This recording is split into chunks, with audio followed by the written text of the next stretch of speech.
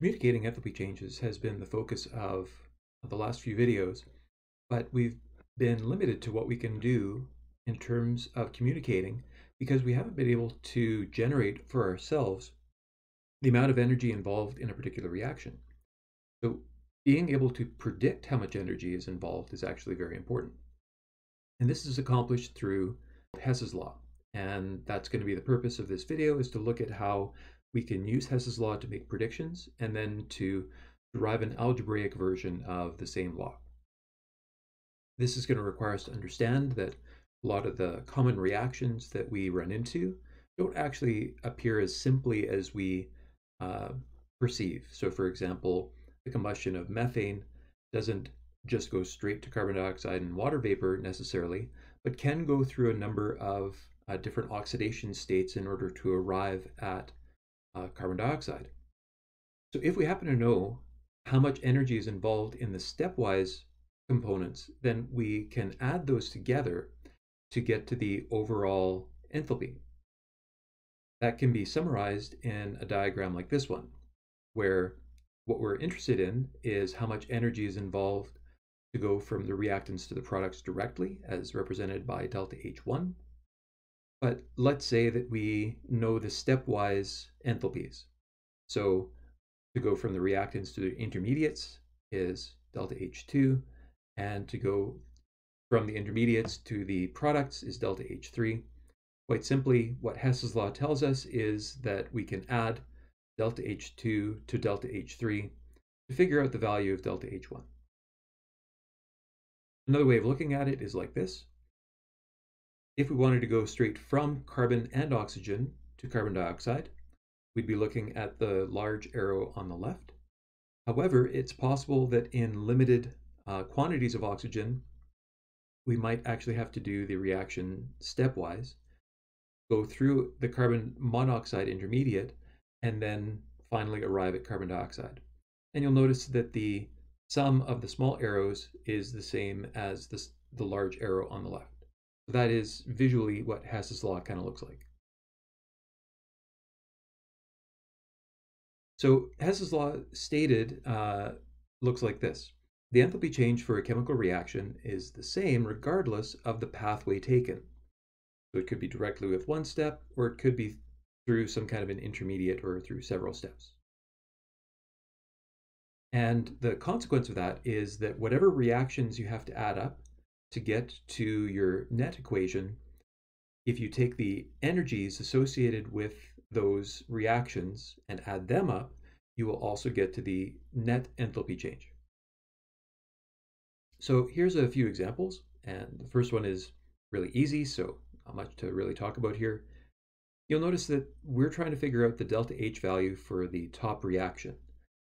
And what we've been given are a couple of reactions where the delta H's are known. Again, you can label those however you like, delta H2 and delta H3, like in the first example. And what we're trying to do is find the so-called delta H1. Now, you'll notice that if you sum up the reactions that are presented, quite simply, you actually will cancel out the two NOs,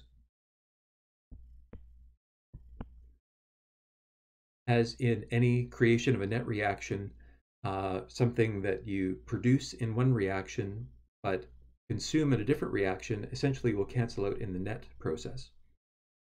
And the other component is that the oxygen that's present in both of the reactants becomes additive. We get two oxygens that are required in the overall process. So simply, what Hess's law would say is that since adding these two reactions together would give us the net reaction that we see at the top, if we added the two enthalpy changes over on the side, we would get the net enthalpy change for the overall reaction at the top. When we do that, you'll notice that that value is positive 68 kilojoules. Hess's law can be quite a bit more challenging. And so what we're going to do is have a look at an example where some manipulation is needed in order to get to the final answer. So having a look here, it looks like we've got a lot of molecules and atoms that we have to deal with here. But what I'd like to do is focus on the compounds in each of these reactions that are going to cue us to trying to figure out what's going on. And the questions that I'm going to ask myself are, first, when I make the comparison of the compounds, are they on the same side of the equation, and do they have the same coefficients? So just for ease of notation, I'm going to label the givens as 1, 2, and 3. And we're going to have a look in the first case at carbon dioxide as a suspect molecule. And when we do so, in both the target equation and in equation 1, they are on the same side of the equation with the same coefficient. So essentially, I can leave equation 1 exactly the way it is, and everything's fine. However, for equation 2, you'll notice that it's not as useful in this case. The SO2 is on the same side of the equation, but the coefficient doesn't match up. So we need to do a manipulation here. We're going to take equation 2 and multiply it by 2. And the consequence of that is that we're going to have this reaction as a result.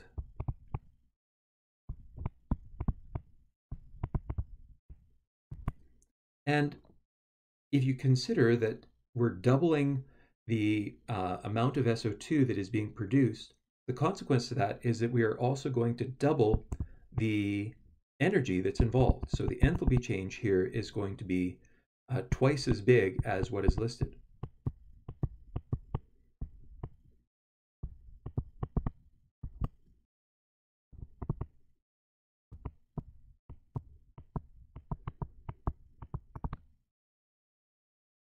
If we then have a look at equation 3, we notice that the coefficient looks like it's matched up. However, it's on the wrong side of the equation. So what we're going to have to do in this case is to take that reaction and reverse it. And we'll look at the consequence of that in a moment.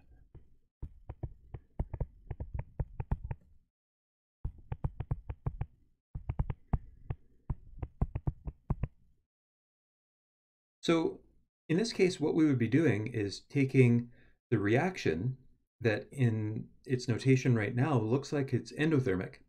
And by reversing it, we are changing the location of the energy term.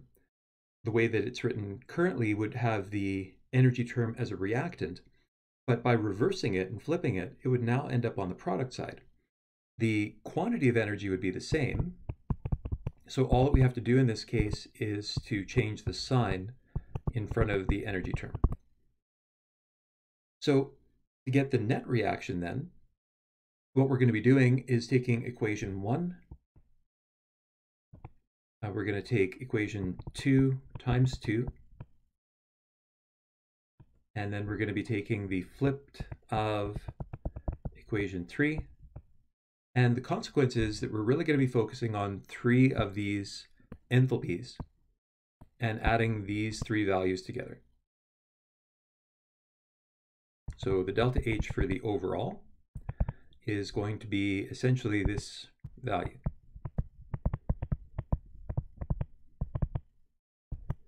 And just to keep my negatives and adding and subtracting, I'll try to keep things in brackets.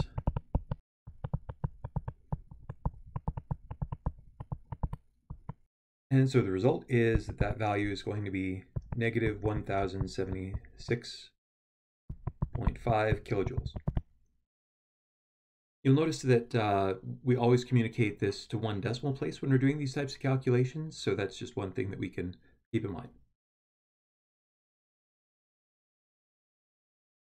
Next up, we might be given a situation where we are asked for the enthalpy change of a reaction, but actually given no reference information.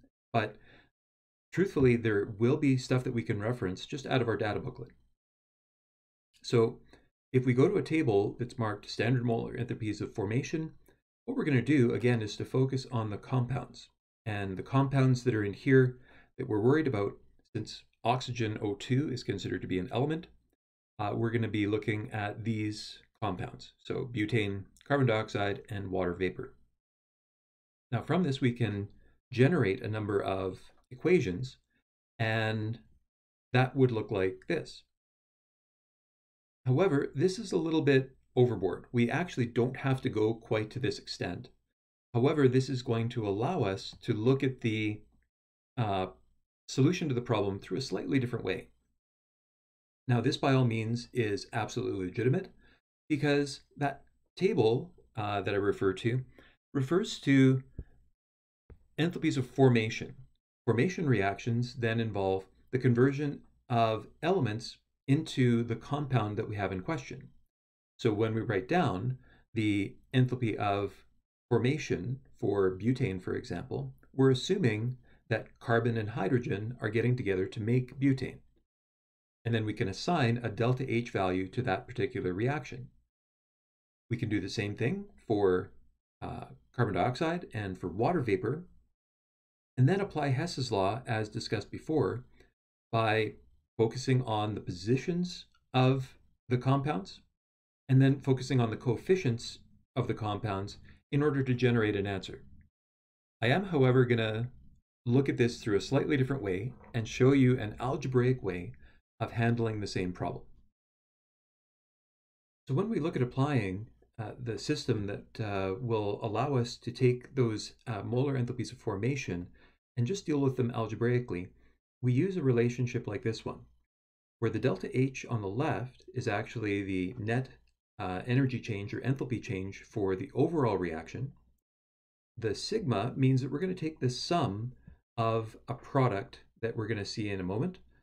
We're going to multiply together the N for a particular product, like a chemical product. And so we look at the first chemical product that's there and reference the molar enthalpy of formation. So that's the delta FH naught symbol that's there. By multiplying the coefficient times that value, we get the first term of what we would need to solve for the overall equation. We do that step by step for all of the products, and then you separate that from all of the reactants with the negative sign separating those processes. So the whole previous example would look like this, where we did the combustion of butane. So what we would do is look one at a time and say, well, there seems to be the 4 moles of carbon dioxide. And on the previous slide, that had a referenced molar enthalpy of formation of negative 393.5. So the application then is that we take the N, the 4 moles of CO2 as the coefficient, and multiply it by the referenced molar enthalpy of formation, which was 393.5. The sum of tells us that I'm going to add that to the other product, which is the water vapor. So in this case, I'm going to take the 5 as the coefficient in front of water vapor, multiply that into the delta FH value of negative 241.8 kilojoules per mole of water, and that will complete all of the work I have to do for the products. At this point, it might be a good idea to put a large bracket around that, just to separate out all the work that you've done for the products away from the work that you're now going to do for the reactants. Although in the case of the reactants, it might be a little bit redundant, so we won't be necessarily showing that. So then the one reactant molecule or compound that we have is butane. So we have the 1 coefficient in front times the molar enthalpy of formation that we reference, and that's what that looks like. Notice that we're not paying attention to the oxygen. As a reference point, we say that elements like O2 do not have an enthalpy of formation. In other words, their enthalpy of formation is 0, and therefore they don't have to be included in this type of a calculation. So at the end, if we do products minus reactants, that would be a turn of phrase we could use to describe this, we could quickly find out that the amount of energy involved in this reaction is that it releases 2,657.3 kilojoules of energy. So one thing that we can use this application of Hess's law for is to make quick comparisons between reactions. And common reactions that we have to study in this course include photosynthesis, cellular respiration, and of course combustion, like in this question. So if we have a look at comparing the combustion of glucose in an open system to the metabolism of glucose in a living system, we notice some interesting changes. Again, if we apply this relationship to the equation, this would be the combustion of glucose in an open system. So we're taking the glucose, reacting it with oxygen, produces water vapor, particularly, and if we then grab all of the information from our data booklet, we would get this relationship here. Seems pretty straightforward. Again, we can put the square brackets just to define our products and our reactants. And the consequence of having this information here, if we went through with the calculation, is we would find that the combustion of glucose in an open system releases 2,538.5 kilojoules overall. Seems like a pretty big value. But now, if we were to do a comparison, we could actually do it very simply. If the goal was to just do the comparison energetically between the two processes, really all that we would have to do is compare the algebra as opposed to necessarily calculating the values. So if we do the same process, but now we have liquid water that's produced because we're going through cellular respiration, then you'll notice that the value for the molar enthalpy of formation for water has changed. This value here has actually become more negative than the previous one. And in terms of how we set up our equation, you'll notice that the consequence of that is that once we do our products minus reactants calculation, that first bracket is going to have a more negative value than you had before, because the magnitude of that number is bigger than the 241.8 that there was on the previous slide. The consequence of that is that this reaction should actually involve more energy than the previous one. And we could figure that out just logically by comparing the differences between these two setups. Everything was the same about the carbon dioxide and the glucose. The only thing that changed was the magnitude of the molar enthalpy of formation due to the phase of water that we had in each system. Again, to confirm that, you could go through and do the calculation, and you'll find if you do it here that it releases 2,802.5 kilojoules, which is in fact more energy released than the previous example.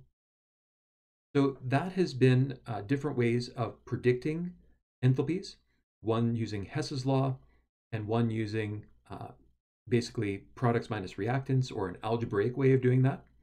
And you should also be able to handle these types of systems kind of forward and reverse. So previously we were looking at solving delta H1 given, for example, delta H2 and delta H3. You should be able to work that backwards. Given any two of the components, you should be able to find one unknown. Similarly here, if you were given the value of delta H but had an unknown molar enthalpy of formation, you should algebraically be able to rearrange that and solve for an unknown.